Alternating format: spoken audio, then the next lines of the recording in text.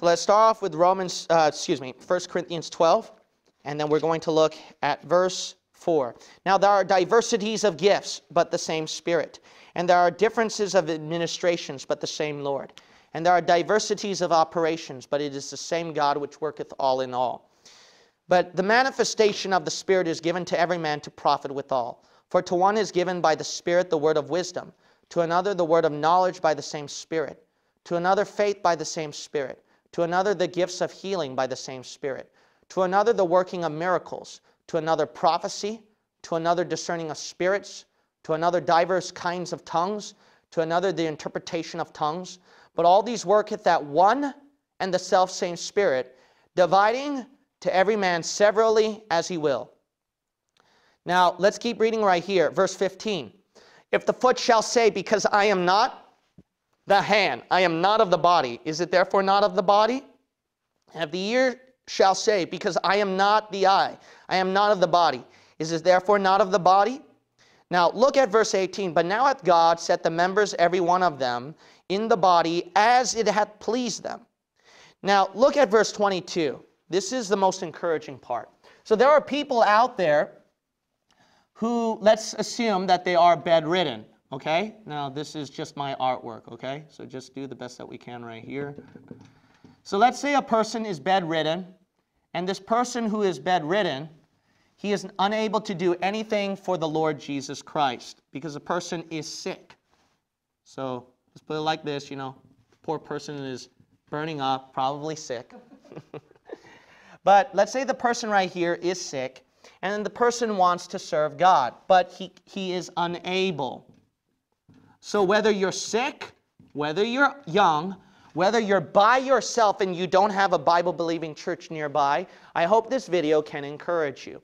Now pay attention to the next verses that we're going to read. So far, you notice that 1 Corinthians 12, we're all one body. So let's put our church here. I'm going to put our church so that we can encourage you. I want you people online and even people in our church to know this. This ministry would not have gotten the subscribers, would not have gotten the views, would not have gotten the soul saved, would not have gotten the tracts passed out, not have supported the missionaries who are ministering in the foreign countries. Not only that, helping other Bible-believing churches and ministries around the world through our internet so that people can access them and go to their churches. We would not have done it if it wasn't for you. This is not all about Gene Kim. You know why? And this is not all about you either. You know why? So let's put me right here, Gene Kim. This is not about Gene Kim. Amen. And this is not about you. This is all about who? Jesus Christ. So think about this. If Jesus Christ, He is the body, right? We read that, right? 1 Corinthians 12. I mean, don't believe a word that I'm saying. You read 1 Corinthians 12, right? 1 Corinthians 12 says, me and you are what? In the body of Jesus Christ. So you see, that's why if this church accomplishes something, think about it. Is it all about this church? Now think about this. If we're all in sync here, then if this person contributes something in the body, what does it contribute? It contributes this one, and yes, you guys contribute to me as well. I want to encourage people out there. There were many times that this pastor is human flesh, and he could have fallen and he could have given up. But you know what kept me going? And I will say this, as one of my favorite preachers, Dr. Ruckman, had once said, I never understood it until now. And this will always be my statement to you. If there's anything that I have accomplished and survived and was able to bring in fruit, it was only by two things. It's because of the grace of God. Yeah. Amen. That's why one of my favorite theme songs is In Christ Alone, because it's all about Him. His grace, compared to all my trophies, is nothing. Amen. And then the second thing is the prayers of the saints. Now I understand that more fully than ever. Pastor Kim would not exist today had it not been for the body of Christ, for the people out there who contributed with their prayers and everything that they've done. You truly contribute me, and I mean that. If anyone out there, I have been a blessing to them, that means so much to me. You in return have contributed to me. Because why? Why are we doing this with each other? Why are we doing this with each other? Hey, church, you know why you're blessed? This is why. Because somebody out there. That's why you're blessed. Amen. Because somebody out there. That's why you're blessed. You know why? And maybe I've been a blessing to you too, right? But if I've been a blessing to you, you've been a blessing to me. You know why all this is in sync? Because it's all about what? See? You're all in one body. In Jesus' name, amen. In Jesus' name. There we go, brother. So because of the body of Jesus Christ, see, we're all in it together. Because keep reading right here. This is encouraging.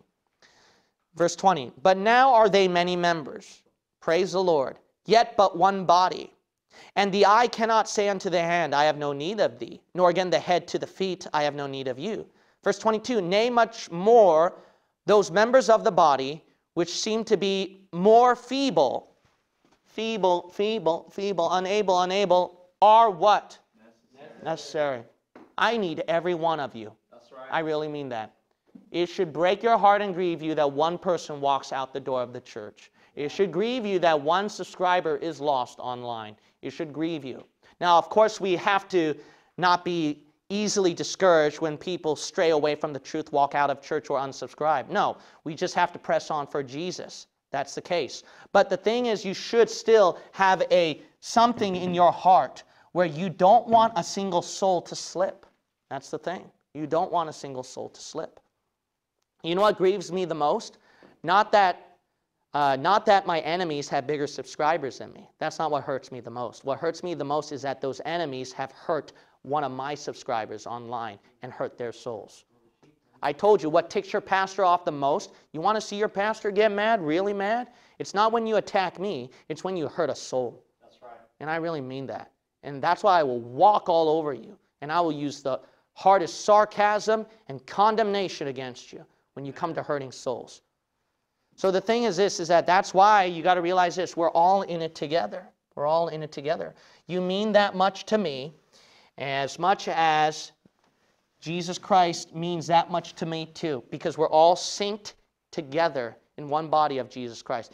Oh, I'm so feeble. No, you're helping. All right, so here's the point right here. Okay, Pastor, thank you for all that, but what can I do to help? One, you're watching me. You're attending our church. Thank you. Two, a word of encouragement. Thank you so much I got saved by watching this video. Thank you so much I switched to dispensationalism. Thank you so much I switched to the King James Bible. In one of our live streams that failed, it didn't work out, so that was discouraging. But then Brother Richard here, he was reading the comments for me. He said, well, so-and-so said this, so-and-so said this about, thank you so much. You know, I got into the King James Bible because of that. I got into dispensationalism because of that. That is encouraging. Amen. See, in the midst of failure, where, you know, it was discouraging, we couldn't go online. See, somebody out there encouraged me. Yeah. See, this is contributing. Another thing that's helping is your prayers. No matter how sick you are, your prayers are more powerful than all the money in the world, right, than all the talent in the world. Because if I prefer the power of the world, the power of money, the power of the internet, what I would prefer is the power of God. Yeah. So pray to the Almighty, and He will bring it to pass. So prayers, you can pray for me. Another thing, and I don't mean this in a way where I'm trying to grab people's money, but another thing is tithing. So I really appreciate the people who put in money in the offering plate. Think about it. We wouldn't have the room right here to fellowship in. We live in Silicon Valley, San Francisco Bay Area. You know how expensive that is? Do you know how much of a miracle it is that I didn't quit the ministry yet? There were times when we had years ago, long time ago, I had 3 people. And I was expecting the church to close. But because of the giving heart of the people, you know what? The church kept going. And not only that, we didn't even drop one missionary soul all this time because of the faithful giving of the people. Look at that. See, the Lord never failed to provide. So then, thank you so much for people who keep asking me about offering. And I apologize if I didn't get back to you because I'm just so busy with the church and catching up with the emails. But I really appreciate that you're trying to give. So we finally had a P.O. box set up, so people are mailing, thank you. We had an online thing finally set up, so thank you for sending it. It is helping. People here in this church, I don't care. You get embarrassed dropping a $5 bill. I'm telling you something. The Lord honors that $5 bill mightily for His glory. We only had 4 people in church, and I was like, oh my goodness, how are we going to support this missionary? Long, long time ago. You know how the Lord blessed it in total at the end? He blessed it in total over $600 with just 4 people giving.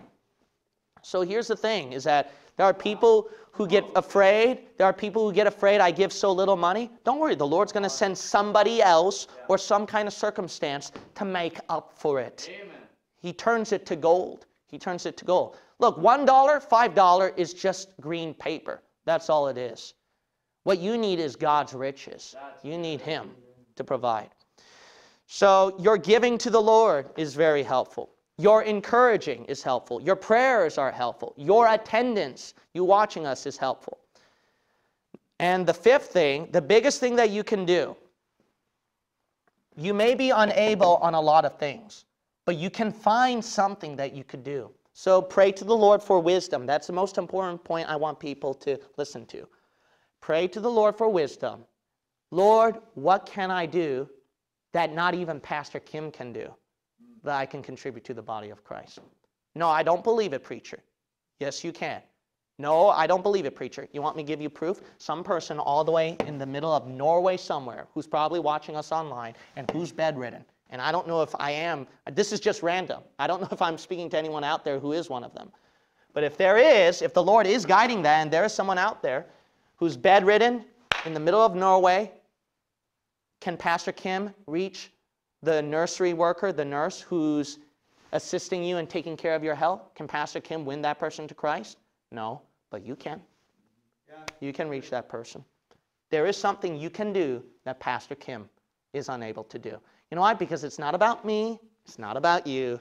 It's about Jesus Christ. Amen. Now, use your head and get to work. Let's do something for Jesus Christ. Let's do something together for Jesus Christ. One more thing I want to add is this. Please buy Chick tracts. Buy Chick tracts. These are simple comic tracts. You're not a good soul winner. You're not even a good witness. All you have to do is leave it behind. Yeah. You're in the hospital. Just have a colorful collection of Chick tracts. Put them by your bed. Trust me, when somebody passes by you, they're going to ask you about it. Yeah. And that will be an open door. And that Chick tract will do all the work in giving the gospel of Jesus Christ. We're all one body. Let's get to work. Amen.